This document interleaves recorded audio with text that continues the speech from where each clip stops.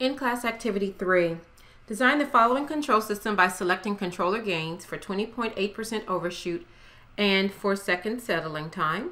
So just like before, we first are going to use the system characteristics to come up with the desired characteristic equation.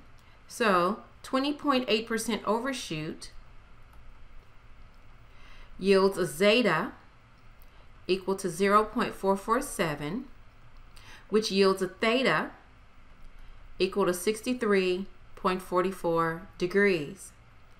The settling time is equal to 4 seconds, which is equal to 4 over sigma d. Therefore, sigma d equals 1. Omega d is equal to the tangent of 63.44 degrees, which is equal to 2. So the dominant poles are -1 plus or minus J2. So the desired characteristic equation is S plus 1 plus J2, S plus 1 minus J2, and we're just going to pick a third pole that's at least 5 times away from these. So it's going to be S plus 5, which simplifies to S squared plus 2S plus 5 times S plus 5. And finally, the desired characteristic equation, delta D of S, is S cubed plus 7S squared plus 15S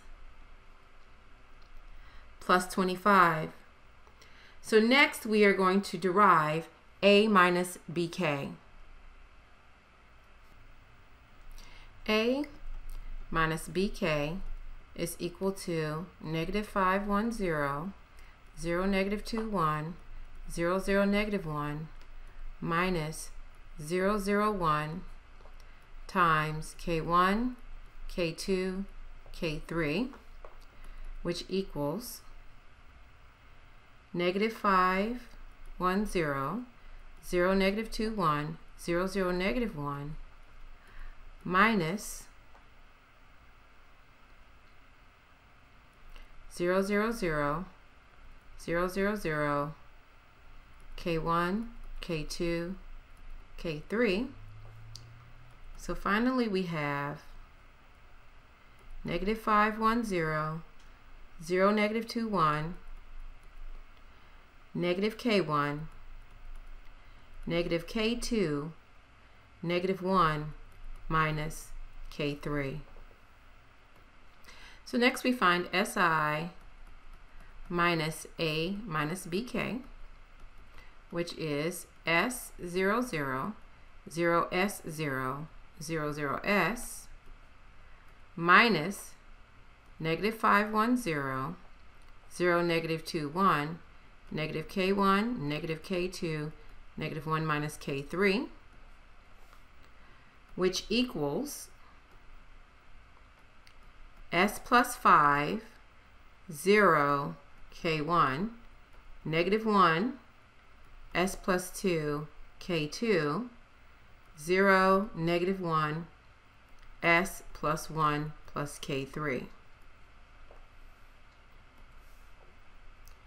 The determinant of SI minus A minus BK is equal to S cubed plus K3 plus 8,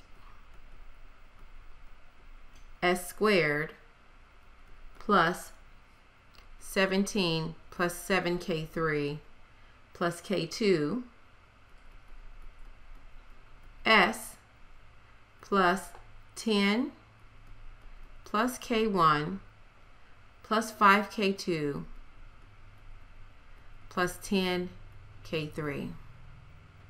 So now we compare this to our desired characteristic equation and solve for K1, K2, and K3.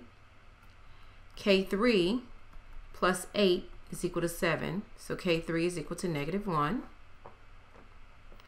17 plus K3 plus K2 equals 15, so K2 equals 5. And 10 plus K1 plus 5k2 plus 10k3 equals 25. So k1 equals 0. So finally our answer is 0, 5, -1 for k. There is an alternate way to solve in-class activity 3 by getting the following control system into controller canonical form. So I will now quickly show you how to do that. The first thing we do is we derive the transfer function for this state space system. So T of 3 is equal to C times SI minus A inverse B plus D. And from there, we can derive the transfer function, which is S plus 4 over S cubed plus 8S squared plus 17S plus 10. And then we convert that into the controller canonical form, and we get X dot is equal to 0, 1, 0, 0, 0, 1, -10, -17, -8 times X plus 0, 0, 1 U, and Y is equal to 4, 1, 0 X. And then using our same specifications for the characteristics, we get that the desired poles are at -1 plus or minus J2. But now for our desired characteristic equation, we're going to use S plus 1 plus J2, S plus 1 minus J2, but we're going to make the third pole such that it cancels out this 0 at -4. So we're going to make the third one S plus 4. So our desired characteristic equation is S cubed plus 6S squared plus 13S plus 20. So now we repeat what we did before, and we find A minus BK.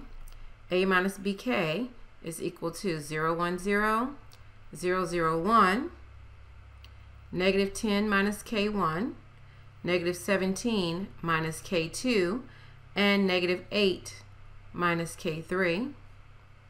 Next we solve for SI minus A minus BK, which equals S -1, 0, 0, S -1, 10 plus K1, 17 plus K2, and S plus 8 plus K3.